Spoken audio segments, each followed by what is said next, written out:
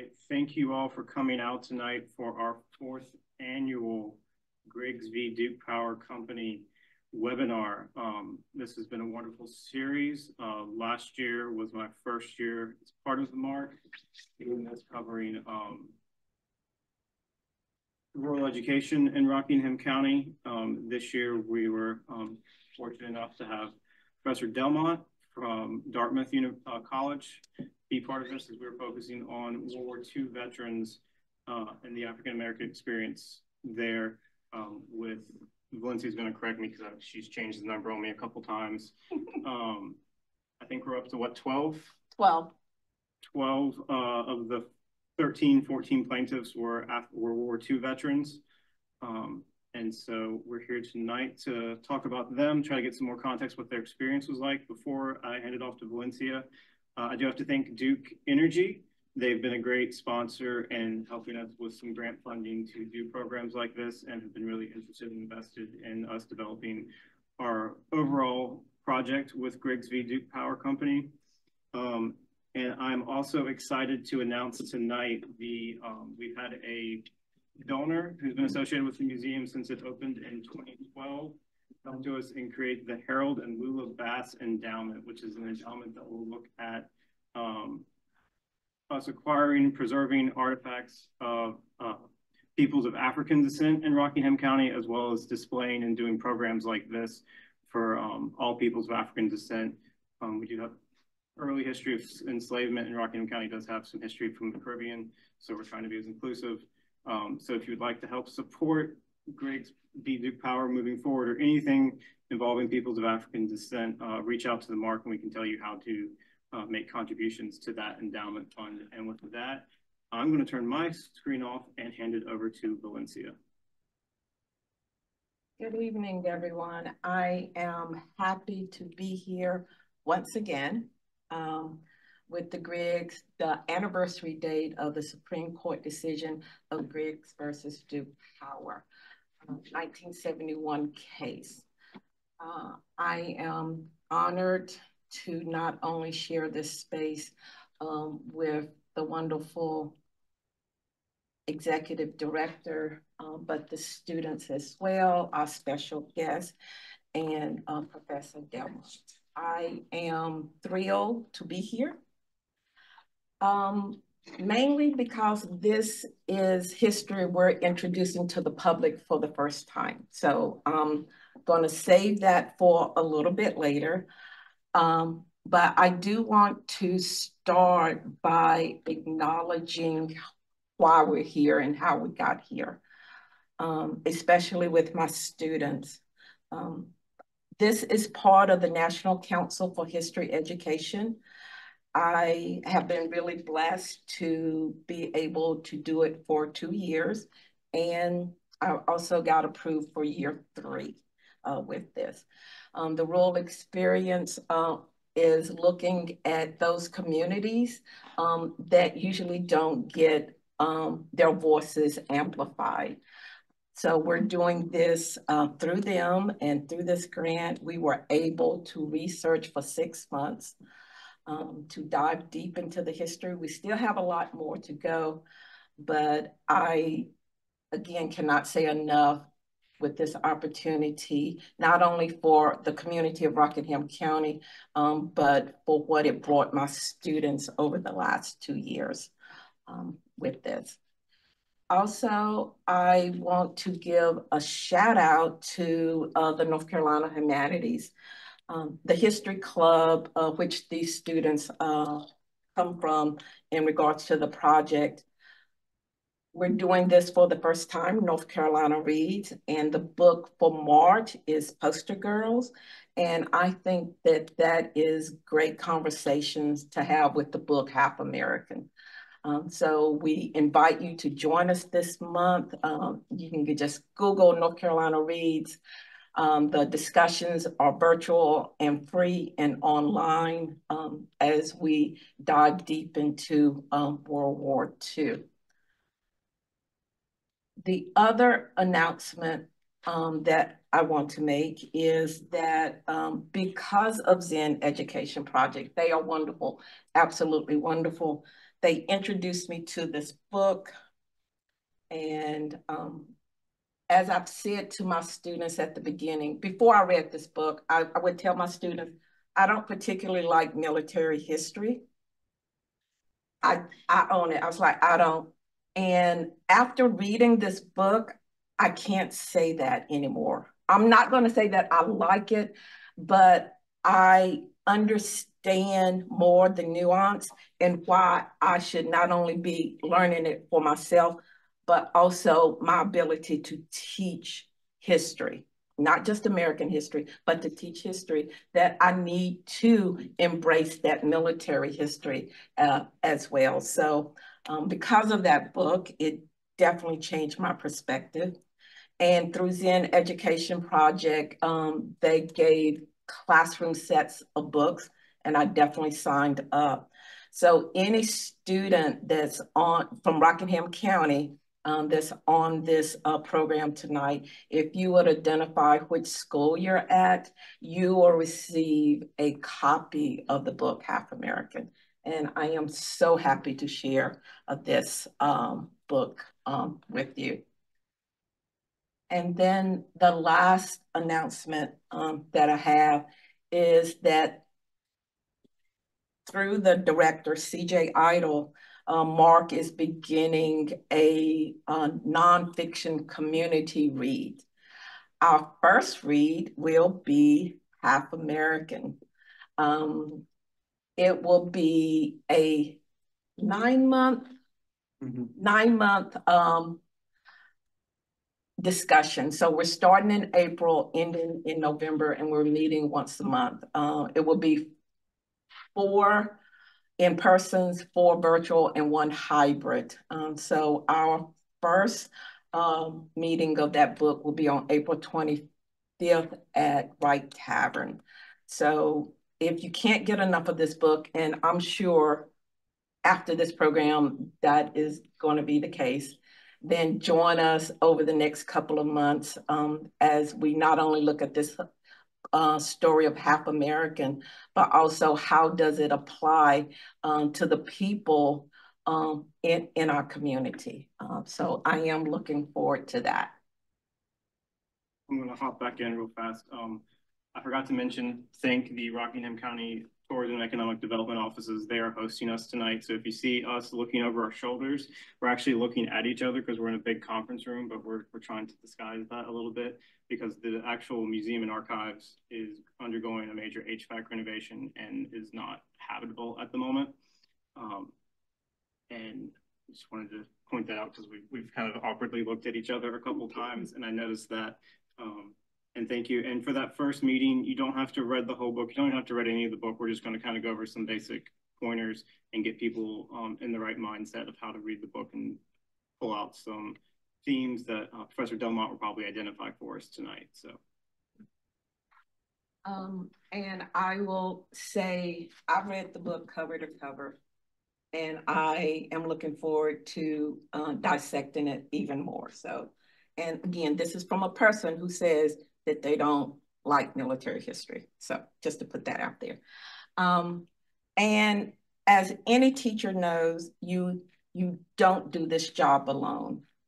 And there's no way that all of this could come about if it wasn't for the people in this community that has supported my nerdum as I dig deep into Black history for Rockingham County. I am just in awe every time that I put an ask out there that I get a yes. Everything from Professor Delmont saying yes to our guest speakers that we're going to hear from in a moment. I'm just in awe and just grateful. But also some other people that's not in the room, James Library for providing the opportunity for them to do research with items. As we tell my students, not everything is on the computer. They don't believe me most of the time, but the James Library showed that. Rockingham Community College, Rockingham County Foundations, and especially my history club, which is the RECHS, Tar Heel Junior Historian Association. Now you know why we just say history club. They are wonderful students, and I could not have done any of this without their assistance. Now I want to give space to two special people. Is Dr. Brooksy Broom-Sturvant, you're on? Okay. I want to start with Dr. Sturvant and then John Horan. If I'm not going to introduce anymore, so we'll just take it from there. Thank you, and hello, everyone. I'm super excited to be here. I've worked with Valencia in the past. We were teachers in the same middle school, and yes, we signed up for middle school initially, so that definitely tells you a lot about us. At this point, I'm a career educator, also an author. I really love history. I was an English and history teacher, and realized that Valencia was doing research. I got intrigued because my family's also done some work regarding Duke Energy in the past. So that sparked my interest. And then I noticed that one of the plaintiffs had the same surname as one of my family names. So I was like, hold up, Valencia, what are you researching? Because I'm all into genealogy. Maybe I can help. And sure enough, I was able to link her with some papers through some of my family connections. So it's really been exciting to see all of the progress. And even since then, I started digging into the history all the more and started to put together a book for our young people so that this history can remain and get in their hands. So we're still in the process of developing that, working with illustrators, hoping to have it out soon. But really excited to be here tonight to make the connection because we do realize a lot of the plaintiffs were involved with World War II. So I am excited for this insight. Thank you.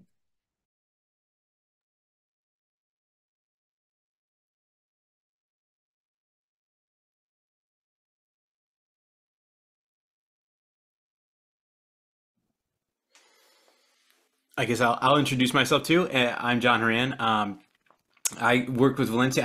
I think I sent her a note about a project she was working on.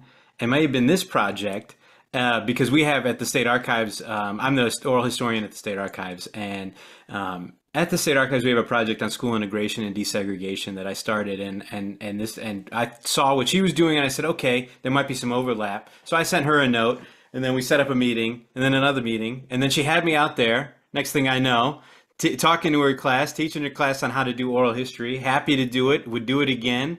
It was fantastic. We took a tour of the Mark, and then then subsequently when she found out the more connections with the World War II piece, she reached out back to me. I connected her with the military archivist at the State Archives, and happy to be in that support role throughout as I just watch her and her students do this just fabulous work together.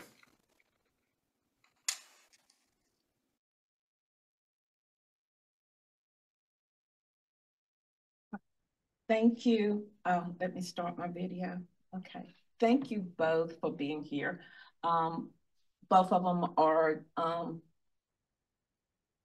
their speech, they have way more to add to that. And I just want to touch on a couple of things.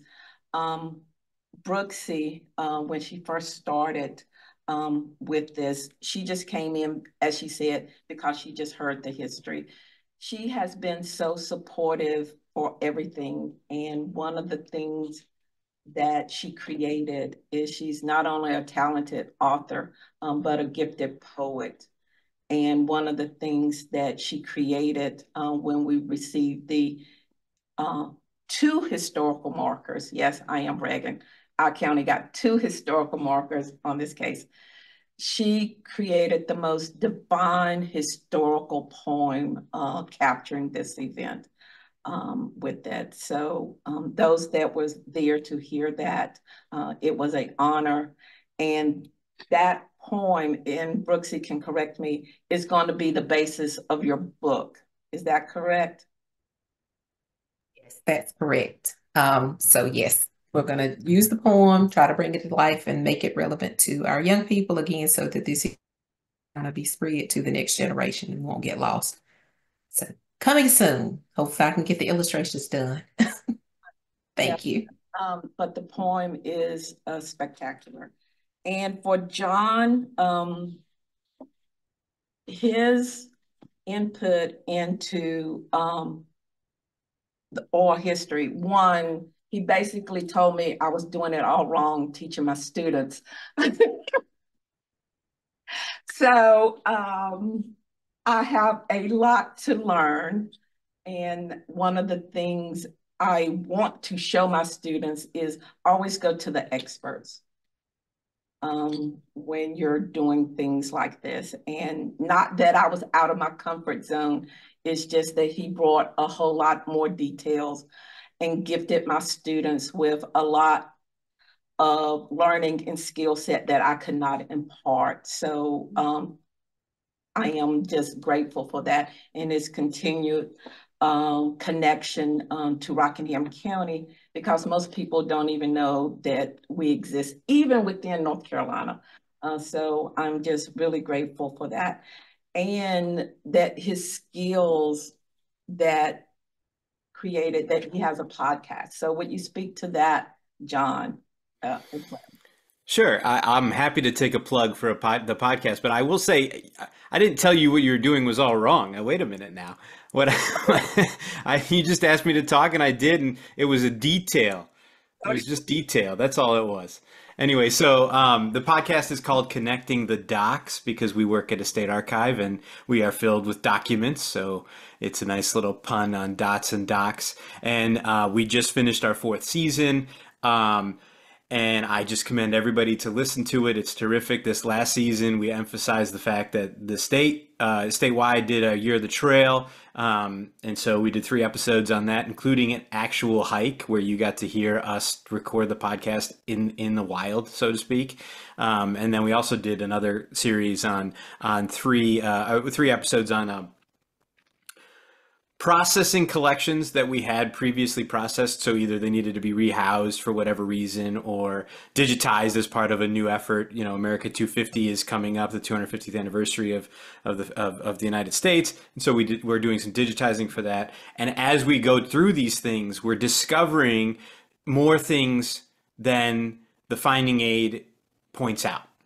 And so we then took a couple of highlights, 3 highlights, and put them out there in the podcast. And one is particularly juicy story of John Williams, who you may have heard of him as a composer. There was another John Williams, general in the Revolutionary War, and he has a collection in our private collections. And in this box, there is troop movements, correspondence to other generals and people, official things, political stuff. It's interesting, but it's all been documented. It's all in the open. One letter happens to be found. We've happened to find one letter in there from a woman to General Williams about her daughter that she had with General Nash outside of marriage. General Nash is married to somebody else, and this woman is asking John Williams to take her daughter in because she's dying and Nash is already dead. And you'll have to listen to hear how that pans out. So there you go. That's my cliffhanger plug for Connecting the Docs, State Archives podcast. Happy to plug that anytime. Thanks to both of you, and they do know that I will continue to call on them during this process. So I am getting ready to share my screen. Audrey, will you put the link to the in the screen? Okay, thank you.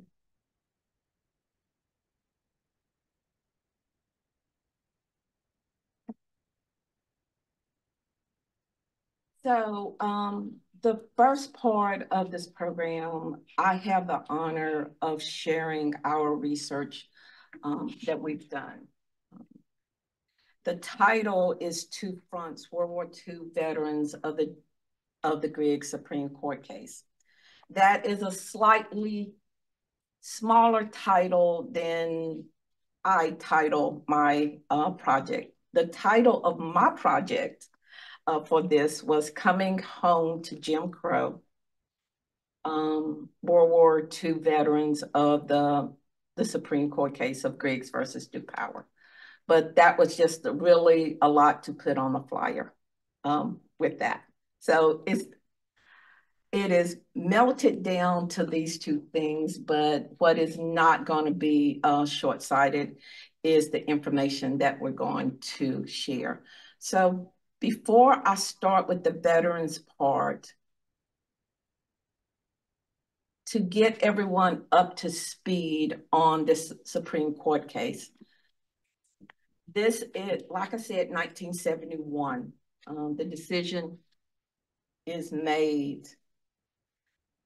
The decision is made that, and it's a unanimous decision. The plaintiffs win a case. It's employment law. So the facts of the case isn't that glamorous. 13 men sued for the right to be able to apply for jobs anywhere within the plant. It was 1966. They were segregated to the labor department, and that's all they wanted to do, was to do that. It takes 5 years to decide that. So in 1971, they finally get the decision to do that.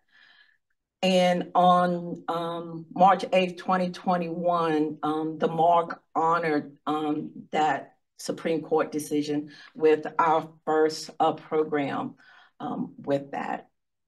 With this phenomenal case that's undertold for the civil rights movement. Since then, we have looked at different aspects. The following year, we looked at the silent generation, looking at the livelihoods of these men. Last year, in which John became a part of, we looked at education, because the education level of these men also affected the case. Of the 14 men, and I'm going to switch between 14 men and 13 men, and let me explain. 13 men are the plaintiffs of the case. 14 men is what started it with the note, which I'm going to get to in a moment. So last year, we looked at the educational level of these men.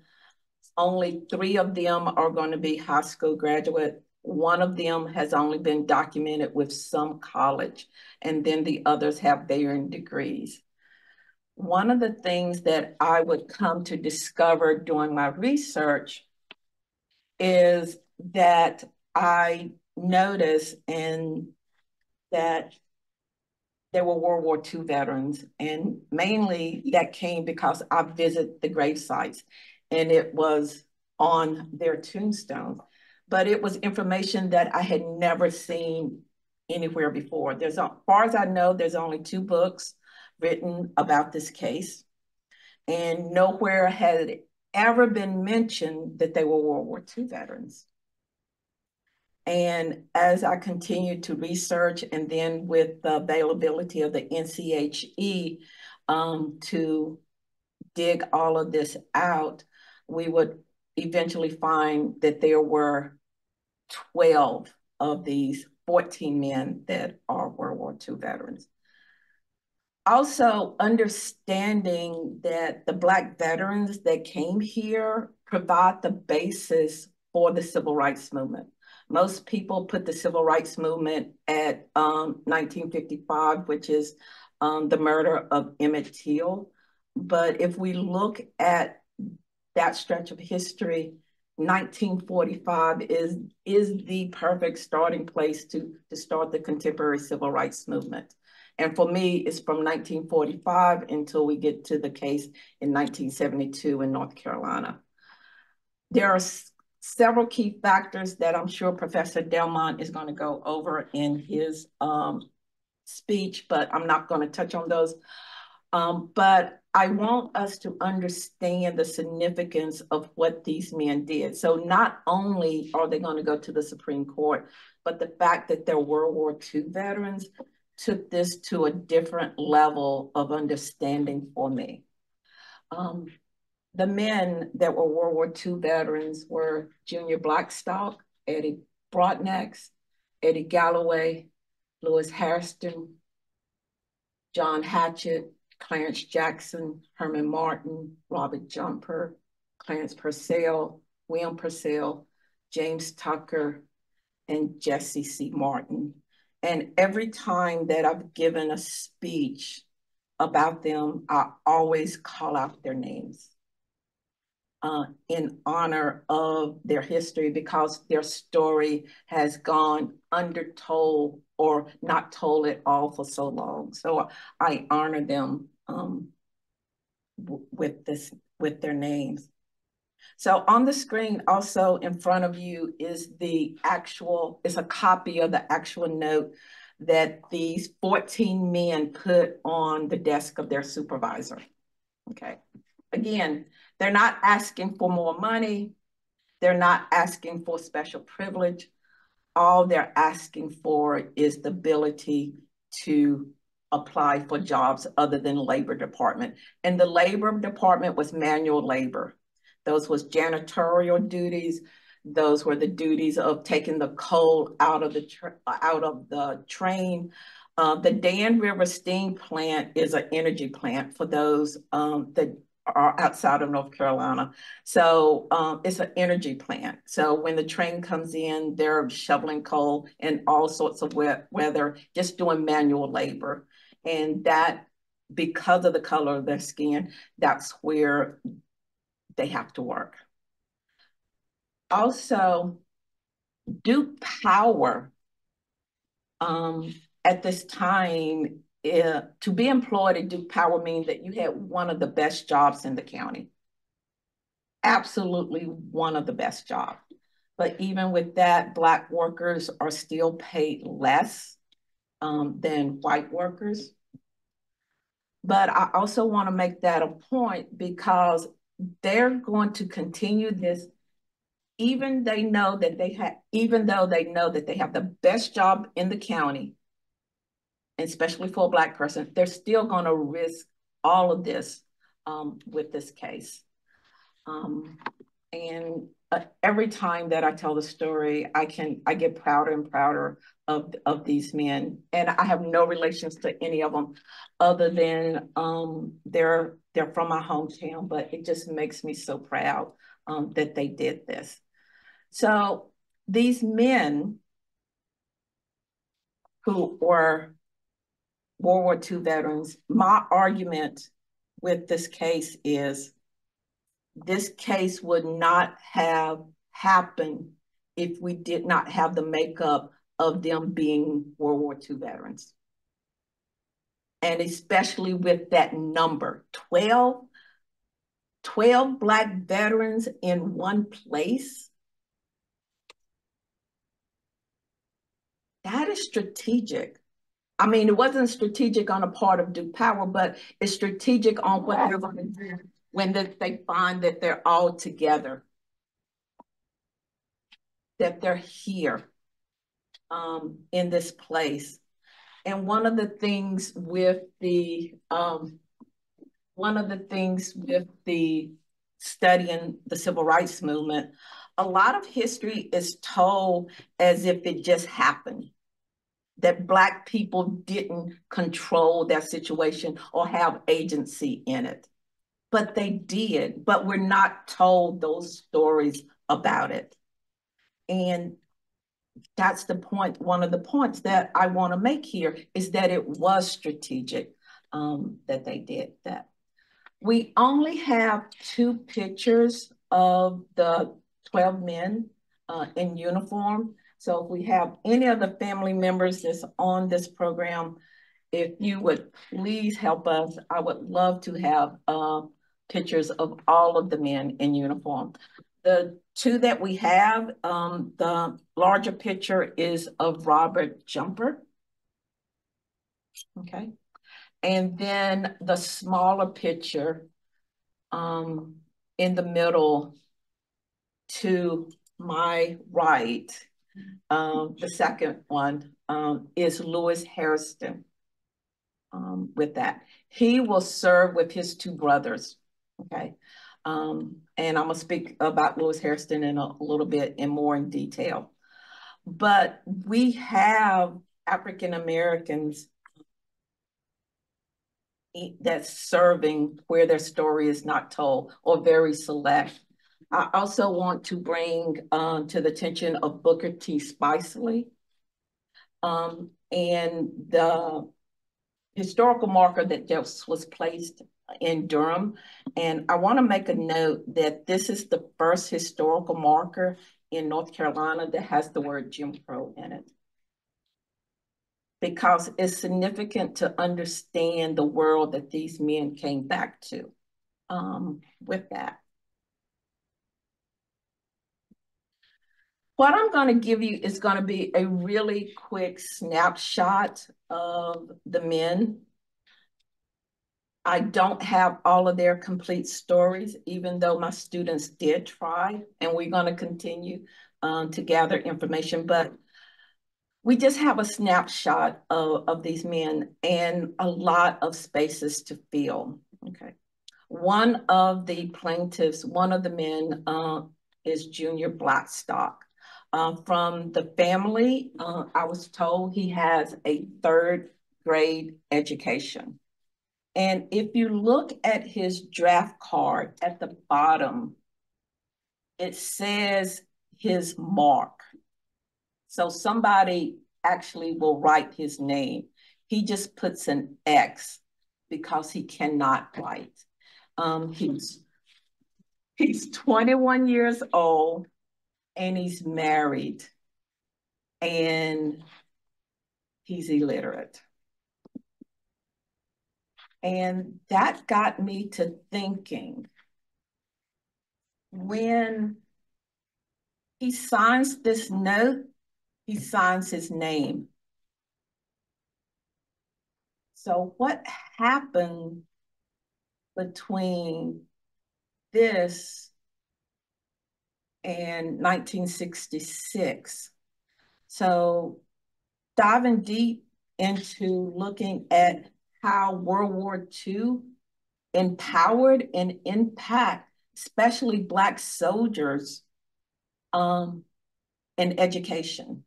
So he doesn't graduate from school, but he does learn to read and write at a level to be proficient and to provide for his family, which may not have occurred if he didn't join the military.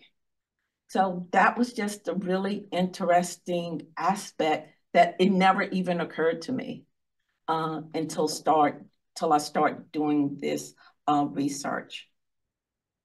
Another one, the next one that I want to talk about. One of my students, she's doing her research and she sends me information and she says, this person received a silver medal for bravery. And I was like, don't know about that. It was the right name, but she didn't have any other points to connect to. So I went diving a little deeper to find out, did Black men receive, or Black soldiers receive their medals or their honors for serving? And from the research, it says no African American was awarded a Medal of Honor either during World War II or immediately after. And it is going to be when these men are in their 80s and 90s that they're going to receive that recognition. And that is such a sad commentary on their lives, because they put their lives on the line just as everyone else did. So even when a student is giving me information and it's not correct, it's a learning moment, not only for them, but for me as well. When we're doing this. And one of the things that with my students is, especially with Black history, what are we missing? How can we find those details when we know that they're not documented? How can we get to those truths? And it's hard and it's long, but it is worth it. Also, to the next step, Doris Miller will receive the Navy Cross, which is the second highest honor in the United States, because I was like, I thought he did, and I had to make sure that information that I remembered was true. The sad thing is that he's not going to live very long after that. He's shot down after Pearl Harbor when he goes back in for duty. He's shot down by Japanese planes with that, but he did receive that Navy Cross. Another part of studying these men, one of the plaintiffs is James Tucker. James Tucker is the eldest of the 14 men. He enlisted when he's 26. He's also married. So then finding the average age of the soldier for World War II was 26. So that was par for the course. So those that are joining at the early age wasn't the norm, but for a 26-year-old married man to register for the draft and to serve, what did that mean for his family when he left? Married family, that immediate family. What was the thought of his wife? Did he have children at this time? Those are the questions that we're trying to answer, because we want to know their stories. We want to understand, why did they choose this? Did it give them the best option at that time? And for James Tucker, it will lead him to employment at Duke Power, again, which I said was paid the highest of any organization in Rockingham County with that. But still, that must have been a hard decision to make. And the last one that I am going to focus on is Lewis Hairston. Lewis Hairston is the one that we know the most information about. Had a wonderful student researcher to dive really deep into the archives and into the information. We know that Lewis Hairston serves somewhere in the South Pacific. We're still looking. Him and his brother serve in the South Pacific. I don't know a lot about this, so maybe Professor Delmont will share this. But what I understand from the research that I've been able to do is that those that served in the South Pacific got a more global view of the world, and probably came back a little bit more forceful than those that never left the United States, because they were open to so many opportunities and so many experiences. And I know, and if anybody's in Rockingham County, when we say Rockingham County is rural, it is rural. There are places here today that does not have sidewalks or stoplights, and you have to drive 15 or 20 minutes to the grocery store. So it is rural. So for them to leave Rockingham County in the 40s and to go to these places that they probably never even dreamed of, what did that experience mean for them and to them? One of the books that I am researching or reading to get more context is this one that's on the screen. I'm not deep into it, but I do want to learn how that challenged their understanding of coming back home to Jim Crow.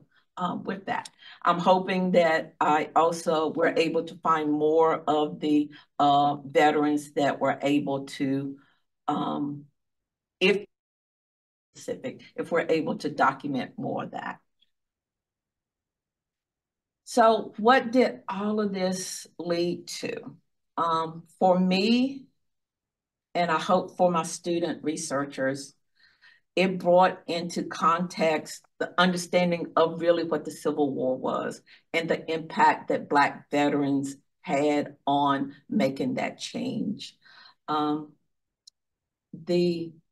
One of the things that I would come to find out doing this is that Black veterans show up a lot more than I initially knew.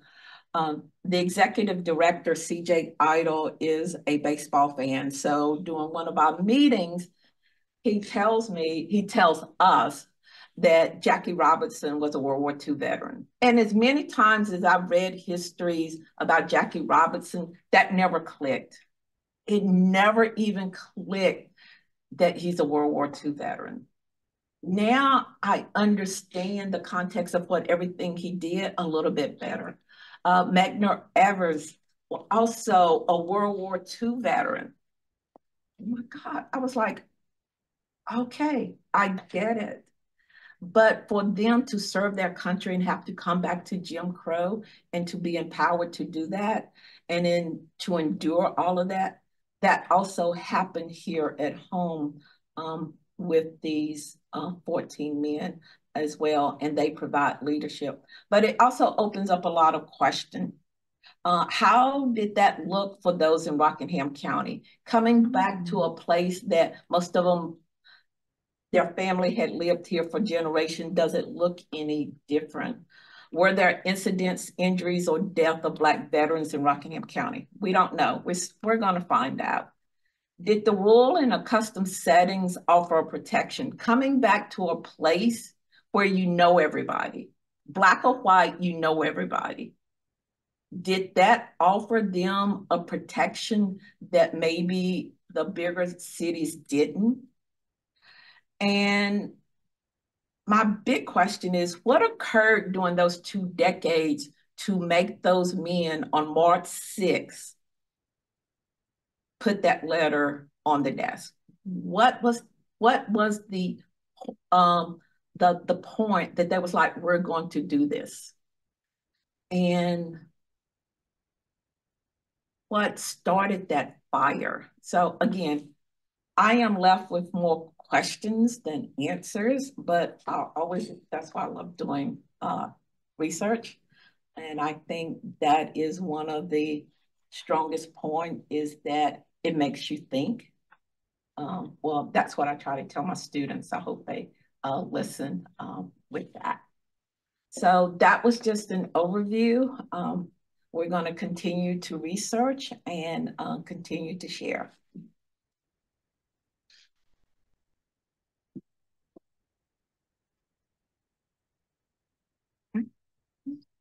Hello, everyone. My name is Audrey Seiler. I'm a senior at WWII College in Wentworth, and this is my 2nd year working with the NCHE project called Rural Lives. And my plaintiff was Lewis Hairston. And I'm just forever honored to be given the opportunity to research this uncovered history. I'm here to introduce Dr. Delmont. And I first wanted to say that whenever we were reading his book, Half American, for our research in this project, it really prepared me for what I should be looking for in my research in this very narrow field of what we were looking at. And it prepared me to look at history with a lens that sought out connections. Because I read Dr. Delmont's chapter on the Navy messmen who protested against their terrible conditions. And they protested in a way that was almost identical to the Griggs case. And so being able to notice that and wonder if since that was published in a major Black newspaper, if those plaintiffs saw that and took inspiration from other veterans who have protested before them against their harsh conditions, even though they had already returned home and were protesting against the workforce. I think that making these fact-based assumptions really helped me, because Black history isn't very well preserved. And so being able to look at a whole bunch of different sources and say, well, this said this and this said that, and being able to make a point out of it with these little fragments that you have is something that really came in handy whenever I was researching personally. So really how the small moments can interconnect to form the basis of major historical events was something that I really valued that I learned from Dr. Delmont's books.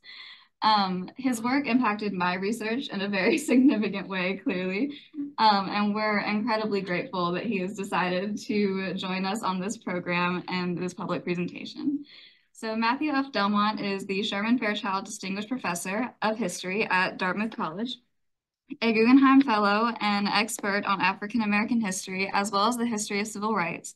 He is the author of 5 books, including most recently, Half American, the epic story of African Americans fighting World War II at home and abroad, which was awarded the Anisfield Wolf Book Award in 2023.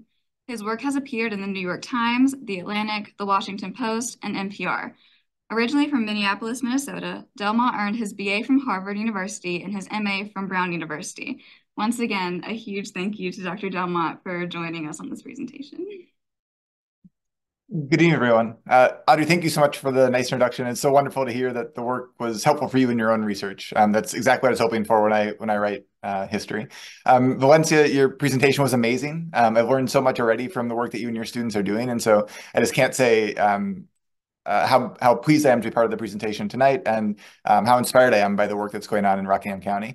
I also want to give a shout out to John Horan, who I didn't know was going to be on the program, but I know from our days back at Arizona State University when he was a grad student there and I was a professor at ASU. So give me 1 second to pull up my slides, please. All right. So if you remember one thing from the presentation this evening, what I'd ask you to remember is that you can't understand American history without understanding African-American history. I know it's not February anymore, so we're not in Black History Month, but for me, Black History Month goes all year round.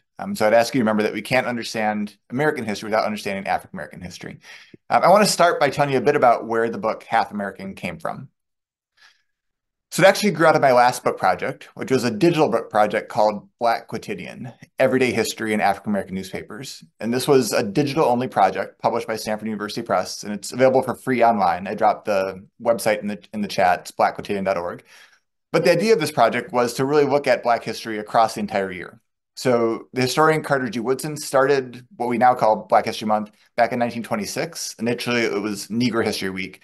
And he said all the way back then that the goal of Negro History Week was to create Negro History Year. And so Black Quotidian tried to take that idea seriously, try to post for one day each year, one historical newspaper article from a Black newspaper. So in the course of that research, I was looking at papers like the Chicago Defender, Pittsburgh Courier, to try to get a sense of how Black communities were understanding history as it was unfolding. When I looked at newspapers from the war years, from the 1940s, I kept coming across pictures and stories that looked like this. This is from the Minneapolis Spokesman, which is the largest and longest running Black newspaper in Minneapolis. Minneapolis is my hometown, so I want to give a shout out to Minnesota.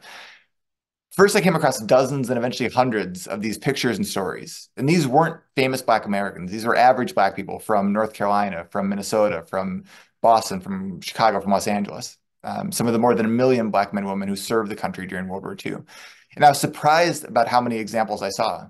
I'm a teacher also. I've taught about this topic in the classroom for more than a decade, but I'd never seen this many examples of Black Americans in the service of their country during World War II. And so it was really those newspaper articles that made me curious. I wanted to know what more there was to the story, what wasn't in our history textbooks, what was I not teaching my students about Black Americans in the war. And so it was about 7 years ago that I was finishing that last project, and it was really that curiosity that led me to do the research that resulted in Half American. One of the things I came across in doing that research in Black newspapers was a letter written by a man named James G. Thompson. James Thompson was a 26-year-old from Wichita, Kansas. And in late December 1941, after the bombing of Pearl Harbor, he writes an amazing letter to the Pittsburgh Courier, which was the nation's largest and most influential Black newspaper.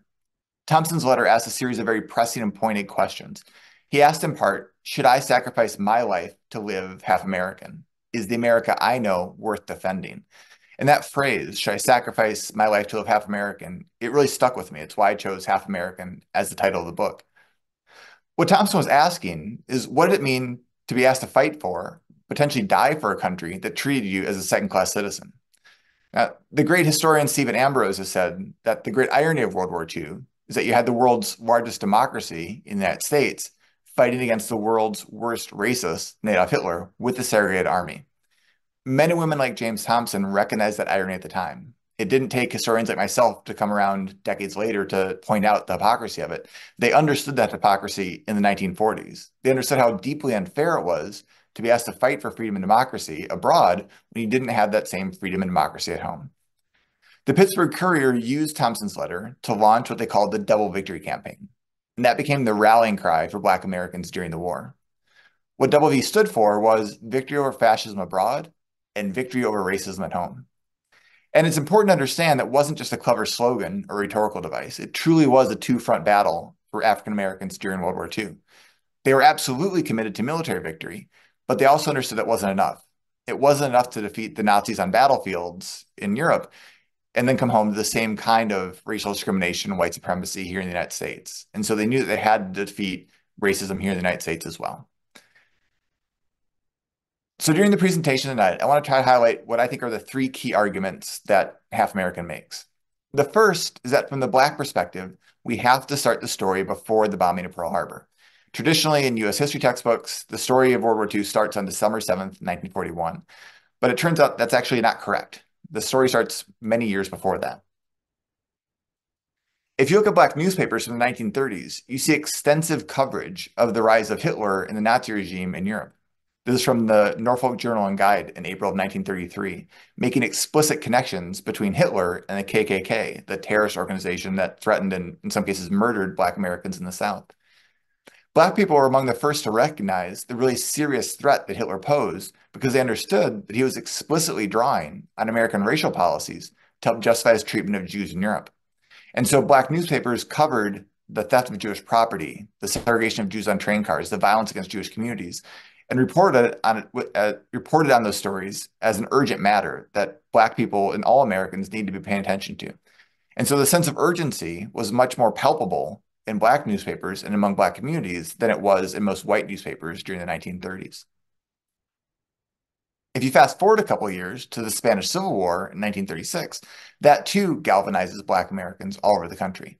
The headline here is from the Chicago Defender in 1936, saying that the Second World War has started because Duce, that's Mussolini, and Hitler are aiding the fascists in war-torn Spain. So this is something that average Black Americans all across the country are starting to talk about. They're paying very close attention to the rise of fascism and the importance of fighting against fascism in the 1930s. There's a group of Americans who actually volunteered to go fight in the Spanish Civil War. They were collectively called the Abraham Lincoln Brigade. There are about 3,000 Americans in total. Of those, there were 80 Black Americans who volunteered to go fight in Spain. The famous poet and writer Langston Hughes is fascinated by this. He wants to understand, what does it mean for these average Black people from Alabama, from Chicago, from New York, to uproot their lives, travel to a country they've never even been to before, to fight in that country's civil war? So he became a war correspondent for the Baltimore African American. And now he travels to Spain, and he's on the front lines reporting on these Black volunteers fighting fascism. One of the people Hughes writes about is a woman named Celeria Key. She was the only Black woman to be part of the Abraham Lincoln Brigade. She was a nurse. And initially, she tried to volunteer for the Red Cross, but they turned her away. They said the color of her skin made it more trouble than it was worth. So instead, she volunteered for the Abraham Lincoln Brigade. When Hughes caught up with her, he asked her, why did you volunteer to go to Spain? She was just 23 years old, originally from Akron, Ohio. What Celeria Key said was, it was really two reasons. The first is that she was Catholic. And even though she didn't consider herself particularly political, she thought it was her obligation as a religious person to help people in need. And so when she read about these peasant communities in Spain being bombed by fascists, she knew she had to do something about it. The second reason is that she was working as a nurse in New York alongside a number of Jewish doctors, and they described some of the atrocities that Hitler was perpetrating against Jews in Europe. And so because Hitler was providing troops and supplies to fascists in Spain, it was really seen as a proxy battle for what would emerge as World War II. And so she understood the importance of doing whatever she could to fight fascism because she knew it wasn't going to be confined just to Europe. And so if you can picture it, in 1937, 1938, this is something Black Americans all across the country are talking about. After church, in their homes, in barbershops, they're paying very, very close attention to the rise of fascism years before the bombing of Pearl Harbor. The important thing that's going on in the home front is the rise of civil rights activism. So in the summer of 1941, A. Philip Randolph, who's one of the most powerful labor leaders at the time, he's the head of the Brotherhood of Sleeping Car Porters, he threatens to bring 100,000 Black Americans to march on Washington, D.C. unless President Roosevelt agrees to desegregate the defense industries. And it's hard to overstate how bold of a call this was at the time. It was called the March on Washington movement, and no one had ever threatened to organize this many Black people all at the same time. So there were chapters of the March on Washington movement that form all over the country. And the threat is serious enough that it really scares the pants off of President Roosevelt in the White House. Through a series of high-stakes negotiations between Randolph and Roosevelt, the president agrees to sign an executive order that, at least on paper, does desegregate the defense industries. It's what helps open up those defense industry jobs to Black workers during the war. And I think even more importantly, it helps to demonstrate Black political power on the eve of World War II. It proves Black Americans all over the country that if they organize and work together, they can help to hold powerful people to account. They can help to force politicians, business owners to pay attention to their demands. Even though that March on Washington is called off in the summer of 1941, it provides the foundation and the blueprint, really, for the March on Washington in 1963. By that point, A. Philip Randolph is really the grandfather of the movement, but he's still there. He's the one who provides the architecture of what becomes the March on Washington in 1963. All of that foundation is laid in the months before the start of World War II. So the first argument the book makes is that we have to start the story before Pearl Harbor. The second argument is that we have to take the double victory campaign seriously and tell the stories in an intertwined fashion, to tell the story of civil rights activism on the home front and tell the story of African-American military participation. This picks up on something Valencia mentioned during her presentation, but Doris Miller is perhaps the most well-known individual Black American to serve during the war. It's important to understand throughout World War II, the military is racially segregated. In the Navy, Black men can only serve as mess attendants, where their job is to do the cooking and cleaning aboard ships. They essentially wait on white officers. Even though Doris Miller doesn't have any training on the ship's weapons, he performs heroically on D-Day. He was a young mess attendant from Waco, Texas. Once the bombing of Pearl Harbor happens, Miller goes above deck and helps to tend to the wounds of his injured shipmates. And then his lieutenant orders him to go to the anti-aircraft gun. Even though he has no training on the gun at all, he goes over there and starts firing at the Japanese planes, potentially hitting and downing several of them. His story resonated powerfully for Black Americans in the weeks after Pearl Harbor because they understand that Miller's demonstrated the kind of bravery and courage that military leaders say that Black Americans don't possess. Between World War I and World War II, military leaders do almost everything they can to push Black Americans out of the military and to really disparage the intelligence, courage, and bravery of Black Americans generally. They say they don't have what it takes to be good soldiers and sailors. They don't have what it takes to be officers. And so in those weeks after Pearl Harbor, Black people all across the country are pointing to Miller's story and saying, look, if you just give us the opportunity, we have the potential to be able to help defend our country. And as Valencia mentioned, Miller was awarded the Navy Cross, but that was only after weeks of protests and rallying by the NAACP and Black newspaper editors. Initially, the Navy wants to keep Miller's story under wraps. They don't want to make it a public story. But rumors circulate that a Black mess attendant has performed heroically at Pearl Harbor, and it's only through that public pressure that the story is brought nationally and he receives the recognition he deserves. One of my favorite things about being a historian is that you learn new things in the course of the research. And so there are many stories in Half American that I didn't know when I started the research 7 years ago. One of those is Julius Ellsbury. So Doris Miller wasn't the only Black mess attendant at Pearl Harbor. There were dozens of others, including Julius Ellsbury. Like Miller, Ellsbury performed heroically on the morning of Pearl Harbor. He was a 20-year-old mess attendant on the USS Oklahoma. But unlike Miller, he lost his life in that battle. He was the first person, Black or white, to be killed from Birmingham, Alabama during World War II. In this picture, the phrase, "Remember Pearl Harbor," was posted everywhere in Black Birmingham, in businesses and homes in the weeks after Pearl Harbor. So these are the names that Black Americans were talking about after the attack. They're talking about Doris Miller, talking about Julius Ellsbury, and talking about how they want to do everything they can to help defend their country. This is the headline of the Chicago Defender in the week after Pearl Harbor. The headline says, "Awake, white America, the hour is at hand." The editors wrote, "White America must learn now that a Negro in the armed service of his country, in the uniform of his government, must be respected as a defender of democracy." The Chicago Defender went on to profile 3 young Black Chicagoans who tried to volunteer for military service only to be turned away. There were hundreds of Black Americans who tried to volunteer at Navy and Army recruiting bases or stations after Pearl Harbor, but they were turned away. Because at that point, the Army and the Navy didn't yet have enough all-Black units to accommodate their volunteers. And these young Black Chicagoans were just left dumbfounded. They asked, what's wrong with our patriotism that we can't volunteer our lives to help defend our country? So the first thing Black Americans have to do is really fight for the opportunity to fight. It sounds paradoxical, but initially the military doesn't want Black Americans to serve their country. It's something that Black Americans have to fight for the opportunity to do. On the civil rights side, two of the key figures the book profiles are Thurgood Marshall and L. Baker. Thurgood Marshall is, of course, best known as the first Black Supreme Court justice, but during the war, he was the head of the legal division for the NAACP, where he helped to investigate cases of violence against Black troops, particularly those on military bases in the South. So one of the sources I used for the book were hundreds and hundreds of letters that Black soldiers wrote to Thurgood Marshall, and they described some of the horrendous treatment they received on these Southern military bases. They described boarding trains in northern cities in their military uniforms. And then when they would get to Washington, D.C. or other southern cities, they'd have to transfer to the Jim Crow section of the car. They described pulling into these southern towns and having to pull down the shades on the train cars so that white townspeople wouldn't throw rocks at the train cars because they were so upset about the idea of Black troops being stationed there.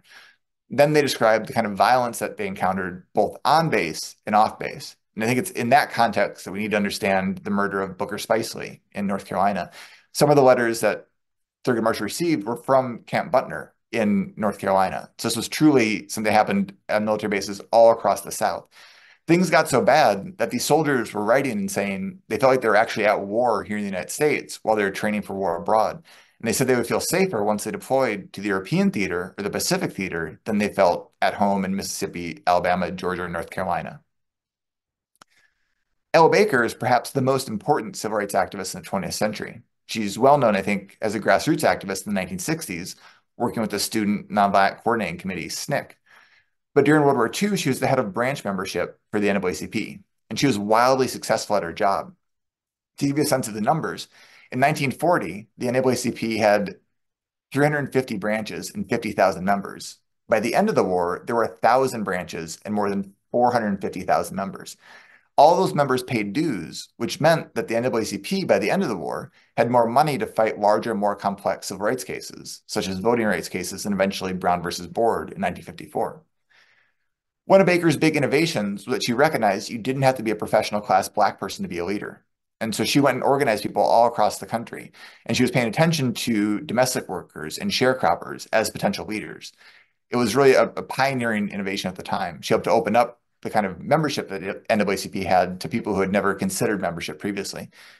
Importantly, she held leadership training workshops all across the country. One of the people who attended those workshops I'll mention later was Rosa Parks in 1945, fully a decade before the Montgomery bus boycott. And so when historians talk about World War II being a turning point for civil rights, part of what we mean is that the infrastructure of civil rights got built out during World War II. Obviously, Black Americans have fought for freedom through the entire time they've been in the United States. But during World War II, the infrastructure and organization became more powerful. You had local people organized all over the country, prepared to fight for voting rights, prepared to fight against school segregation, prepared to fight for workplace treatment, fight against employment discrimination, such as in the Griggs case. I mentioned Langston Hughes earlier. He kept writing during World War II. This poem is one of my favorites to share with students, and so I'll read it here. One of the misconceptions we have about World War II is that it was a time of great national unity, but the reality is it was not. When you look at the evidence, there were intense racial conflicts all over the country during World War II. In 1943 alone, there were more than 240 race riots and racial clashes in big cities and small towns, on military bases, and in counties all across the country. Two of those were in Beaumont, Texas, and in Detroit in the summer of 1943. They prompted Langston Hughes to write this poem. He said, "Looky here, America, what you done. Let things drift until the riots come. Now your policemen let your mobs run free. I reckon you don't care nothing about me. You tell me that Hitler is a mighty bad man. I guess he took his lessons from the Ku Klux Klan. You tell me Mussolini's got an evil heart. Well, it must have been in Beaumont that he got his start. 'Cause everything that Hitler and Mussolini do, Negroes get the same treatment from you. You Jim Crowed me before Hitler rose to power, and you're still Jim Crowing me right now, this very hour. Yet you say we're fighting for democracy. then why don't democracy include me? I ask you this question because I want to know how long I got to fight both Hitler and Jim Crow. One of the reasons I like using this in the classroom so much is I think it perfectly encapsulates what the double victory campaign sounded like in 1943.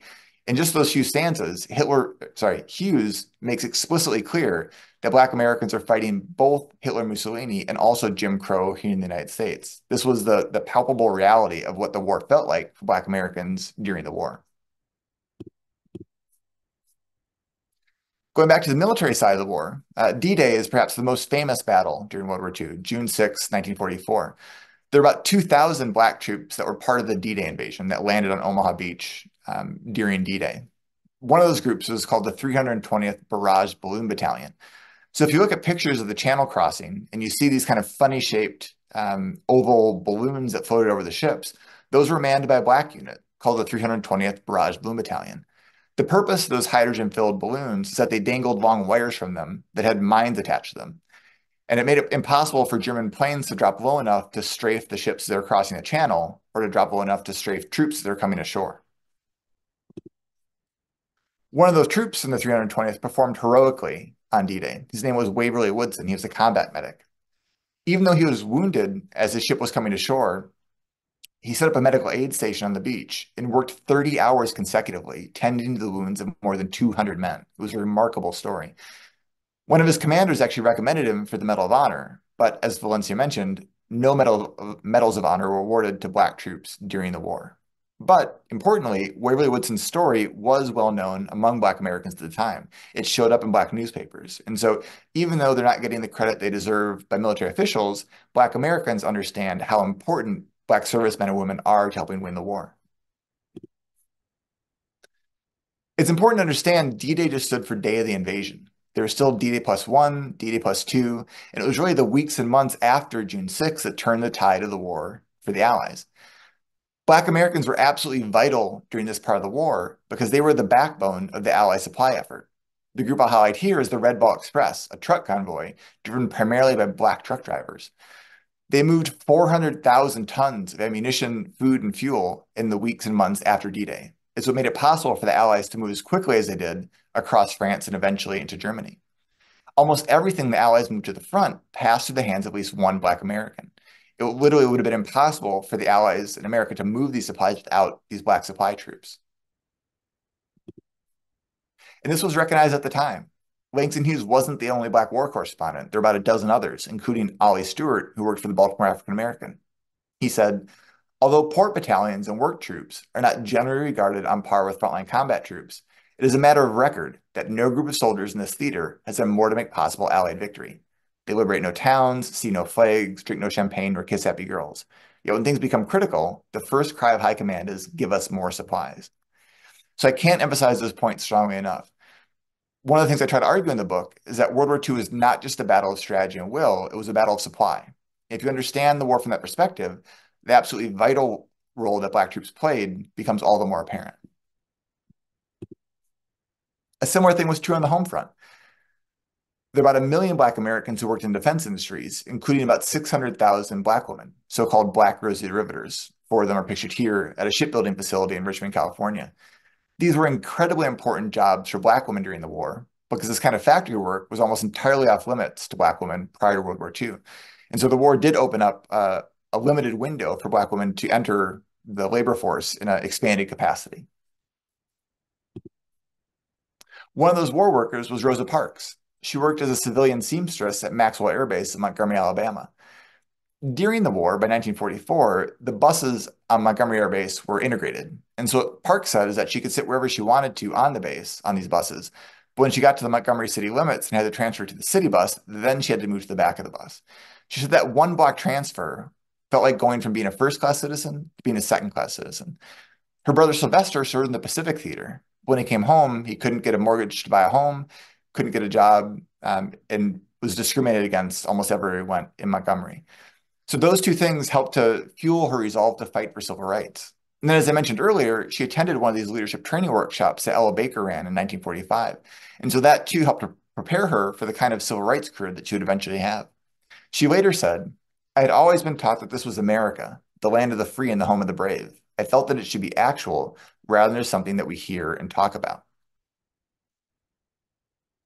The largest unit of Black women to serve in the war was the 6th 888 Central Postal Director Battalion under the command of Major Charity Adams. They deployed to England in late 1944, and their job was to distribute mail all across the European theater. And that might sound like an easy thing to do, but that was actually incredibly complicated because these units were moving constantly, and you had dozens of men who had common names like John Smith or Mark Adams. So they had to develop systems to be able to get mail to the intended recipients. And everyone after the war said how important mail was for morale. It was this group of Black women that made possible that mail to get delivered and helped to keep up the morale of troops.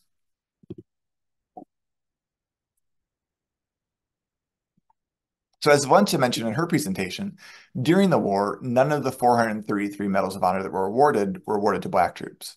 Thankfully, in the 1990s, a review was conducted at the request of the U.S. Army, and they eventually promoted 7 men who had received the Distinguished Service Cross to the Medal of Honor. I want to highlight 3 of their stories here. One was Reuben Rivers. He was a 23-year-old tank platoon sergeant from Oklahoma. He fought through combat wounds and led several tank advances against German positions in northeastern France. He fought with the 761st Tank Battalion that was nicknamed the Black Panthers. They fought for 160 days consecutively across 4 major campaigns, including the Battle of the Bulge. And as a side note, since Valencia mentioned Jackie Robinson was actually attached to the 761st Tank Battalion, although he never deployed. He was actually involved in a bus segregation incident where he was court-martialed, and he actually could have been shot in the same way that Booker Spicely was, because these buses were sites of incredible conflict and violence. And so it's thankfully, Jackie Robinson was only court-martialed, and he wasn't attacked in the way that Booker Spicely was. If I had to vote for the most interesting person to serve in World War II, Edward Allen Carter Jr. would get my vote. He was raised by Black missionary parents in India and China, so he was fluent in Hindi, Mandarin, and German in addition to English.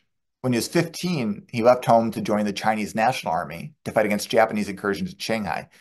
He was one of the volunteers I mentioned earlier who fought in the Spanish Civil War, and that was all before he turned 21.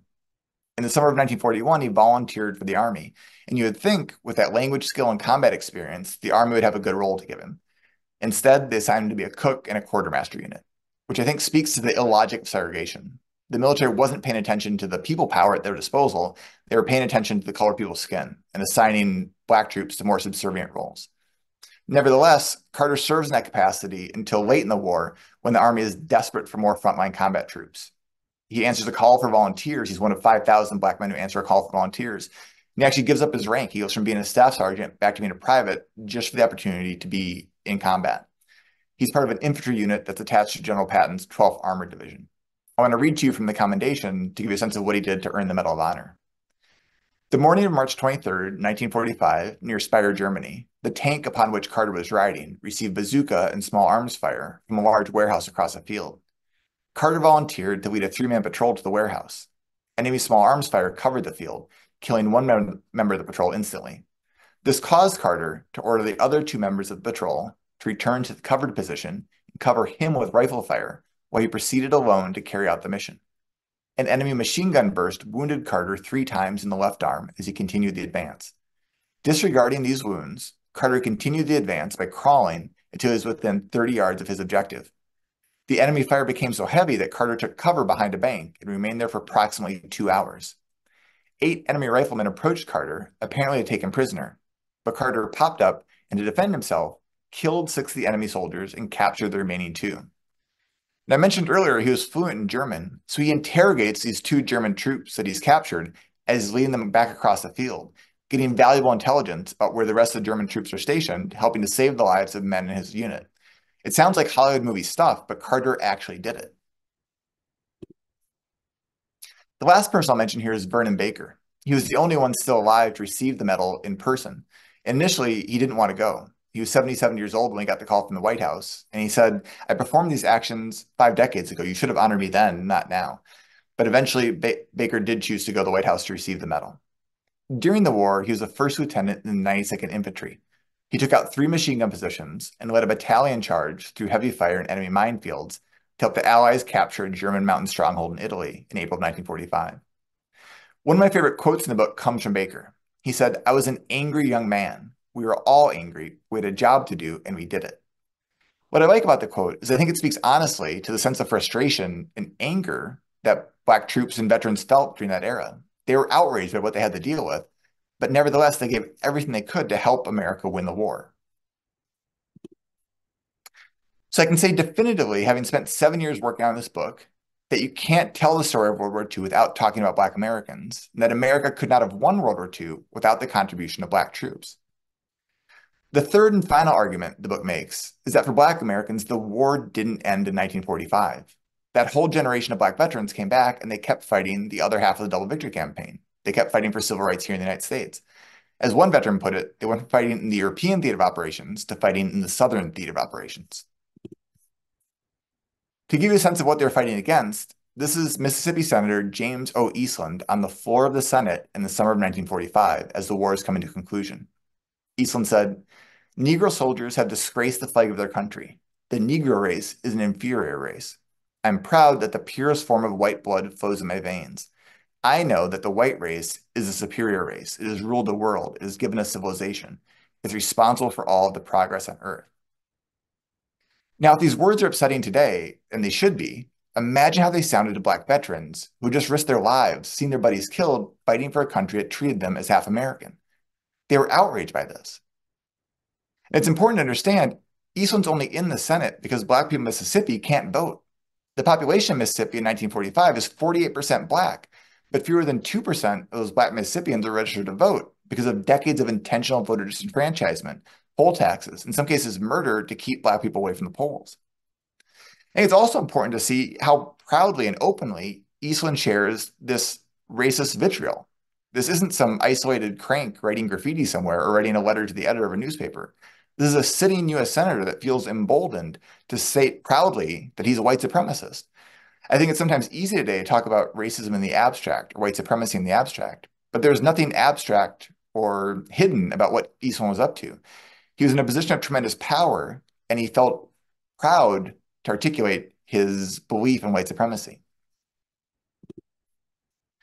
Part of the reason that was a problem is that men with views similar to Eastland served on key committees that helped to shape the policies that determined who was going to get resources after the war. So the GI Bill you're probably familiar with, one of the most important pieces of legislation in the 20th century. So it made it possible for a whole generation of white veterans to be able to enter the middle class, provided access to low-interest home mortgages, access to college tuition benefits, access to loans to be able to start small businesses. It truly enabled a whole generation of white veterans to be able to move in the middle class. By and large, Black veterans weren't able to benefit from GI Bill benefits in the same way, and that discrimination was by design. As this legislation is going through Congress, they determine that it's going to be distributed at the state and local level rather than at the federal level. And everyone at the time understands what that means. If you do things at the state level in 1945, it means you're deferring to Jim Crow policies. And so that's how it played out in practice. To give you a sense of what this sounds like in terms of numbers, in Mississippi, only 2 of more than 3,000 VA guaranteed home loans issued in 1947 went to Black borrowers. And things weren't much better up north.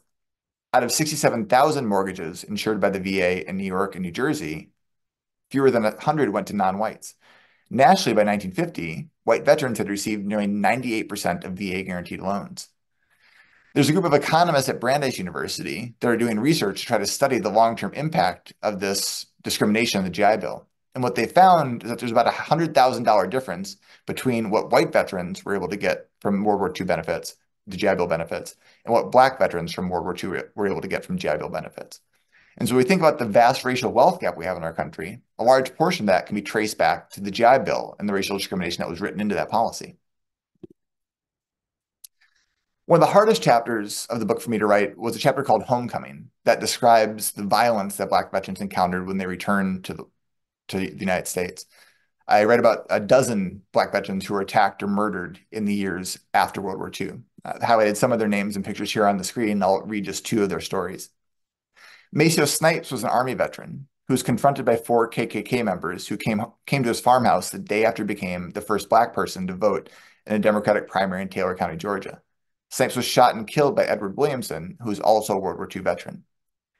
George Dorsey served in the Pacific and had been home for less than a year when he, his wife Mae Murray, and their friends, Dorothy and Roger Malcolm, were shot 60 times at close range by a white mob in Walton County, Georgia. Dorsey's white landlord, who was implicated in the shooting but never charged, later said, Up until George went in the army, he was a good boy. When he came out, they thought they were as good as white people. This violence against veterans was about power, it was about intimidation, and more than anything else, it was about what kind of country America was going to be after the war. And Black Americans all across the country responded to it. One of the first pieces of writing we have from Martin Luther King Jr. is a letter he wrote to an Atlanta newspaper in 1946 when he was just 17 years old. He said, "We want and are entitled to the basic rights and opportunities of American citizens."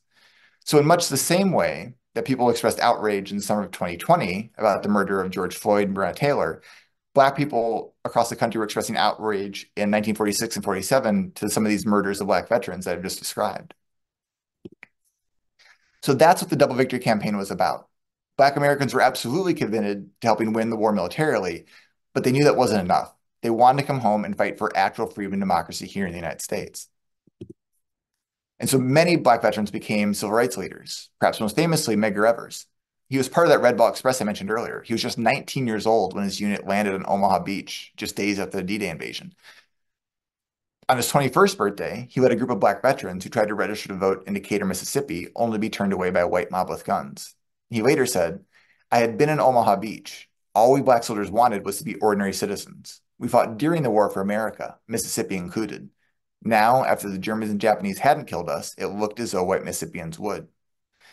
Evers, of course, took on increasingly important roles in the NAACP in Mississippi over the course of the 1950s and 60s. He helped to investigate the lynching of Emmett Till in 1955 and kept fighting for voting rights and civil rights until he was assassinated in 1963. He was buried at Arlington National Cemetery with full military honors. There are dozens of other people I could highlight here. I'll highlight just three more. Hosea Williams served in the Army during World War II. He was nearly killed when he tried to drink from a white-only water fountain in Savannah, Georgia after the war. He went on to co-lead the Southern Christian Leadership Conference alongside Dr. Martin Luther King Jr. W. Johnson Roundtree served in the Women Army Corps during the war. After the war, she used the GI Bill to earn a law degree from Howard University Law School, and then opened up a pioneering law firm in Washington, D.C., and won a number of important civil rights cases in the 1950s and 60s. Then Amzie Moore served in the Army. Then he came home to Mississippi and became a key leader in SNCC to fight for voting rights. The last person I'll mention is Robert P. Madison. Robert Madison paused his architectural studies at Howard University to serve as a second lieutenant in the 92nd Infantry during the war, where he earned a Purple Heart in combat in Italy. After the war, he earned architectural degrees from Case Western and Harvard before returning to his hometown of Cleveland to establish a trailblazing architectural firm. One of the sources I used for the book were a series of oral history interviews conducted by the National World War II Museum in New Orleans. One of those interviews was with Mr. Madison. He was in his late 70s. He described going to a bookstore, going to the big wall of books in World War II, and taking out a big, thick volume. He said he flipped through it and didn't see anything in there at all about Black Americans. And his quote, which stuck with me, he said, "We were a forgotten group of people." I wrote Half American for men and women like Robert Madison. And actually had the opportunity to meet Mr. Madison this past fall in Cleveland when I was there to accept the Anisfield Wolf Book Award. Today, Mr. Madison is 100 years old. Right? It's just remarkable. I try to tell my students this all the time, that this history is not that long ago. Right? It's part of why it's so important for us to reckon honestly with the history of World War II, and part of why it's so important, the work that Valencia and her students are doing on the Griggs case, that these histories of World War II and veterans and the lives we lived after the war are ones that can help shape how we understand the present. So for me as a historian, as an author, it's so important to try to share this history as broadly as possible. And so the way Valencia and I were able to connect was through the Zen Education Project. Thanks to resources I have from Dartmouth, I've been able to share more than 14,000 copies of the book with teachers and students all across the country. And so I'm so grateful that Valencia took up this opportunity, has taken the book, shared it with students, and I think even more importantly, has worked with students to create new original research that helps to contribute to all of our understanding of World War II. And so I'm learning things from Valencia and her students. And so again, so happy to be here tonight, and thanks for taking time to listen to the presentation. You so much. And the only thing about virtual is that you really truly cannot hear all the applause that is coming your way, but I can see it in the faces, and I just want to thank you for that presentation. Like I said, I read the book cover to cover, and I was still taking notes of things. I was like, oh, I need to go back and check this and this. So We're down to a couple of minutes, and there are questions in the chat, but we're not going to be able to get to them. And for those, I am so sorry, but I will tell them, read the book. But I do want to share one comment because I want to be respectful of time. And this is from Esther Coleman. She says, Dr. Delmont, I am so deeply appreciative of this presentation. You have filled in some of the blanks for me and my dad's history, and therefore mine and my children's and my grandchildren. And earlier she had posted, let me get to it.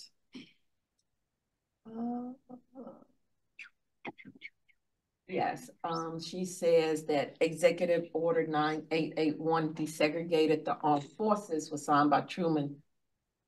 Her father was part of the Randolph Coalition, and she was just asking, could you say more about the politics that prevented Randolph from going forth with that? So that'll be the only one that we have time for. I am so sorry. Thanks so much for the question. Thanks everyone for all the engagement in the chat. I'm sorry I don't have time to answer more of the questions. So that's really a great question. So let me address kind of both pieces of it. So 1948 executive order signed by President Truman, really important moment because it is the first federal office to become desegregated. It's really a landmark moment in terms of civil rights history. The military doesn't desegregate overnight, but by the end of the Korean War in 1953, almost every unit in the military is racially integrated. It helps to influence the decision that the judges make in the Brown versus Board case in 1954. And it really sets the military on a forward-looking trajectory with regards to racial equity, which is not to say that things are perfect in the military, but they're working earlier and harder than a lot of other organizations are to try to really take advantage of the people power at their disposal. Part of what forces President Truman to sign that executive order is the same kind of Black political power that Randolph was bringing before the war. And so Randolph never stops fighting for some of these issues. He's right back in President Truman's face at the end of the war in 1945, demanding that the military become integrated. Part of what changes is that Truman starts to recognize how important Black voters are going to be to the future of the Democratic Party. And so there's really, it's a political calculus that Truman has to make. He's willing to give up the South, and he loses the South. The Southern Democrats break off and form the Dixiecrats. He loses the South, but he gains Black political support that stays with the Democratic Party for years. On the military side, part of what lays the foundation for it is Black troops perform really well in World War II. And so even racist military commanders recognize racism doesn't serve the mission of the military. So they're willing to put prejudice aside to focus on making the military a more effective fighting force. To go back to the part of Randolph and why he agrees to call off that march in summer of 41, part of it is he was able to negotiate for everything he could from Roosevelt. He's getting pushback in arguments that he's affiliated with the Communist Party, and there's sort of red baiting that's already happening that threatens to undermine his larger effort with the Brotherhood of Sleeping Car Porters. And so Randolph and the movement, it lays a foundation that is kind of pushes the envelope as far as it can in its time period, but then gets undermined by some of the attacks that claim he's too radical to be a national leader for Black Americans. Thank you again, Professor Delmont, and for everybody that's on the chat and participating. Thank you for your time and your attention. And I truly wish that we could get to all of the questions. But I will tell you again, read the book, reread the book, reread it with us at the Mark starting in April. We would love for you to join us there. So as we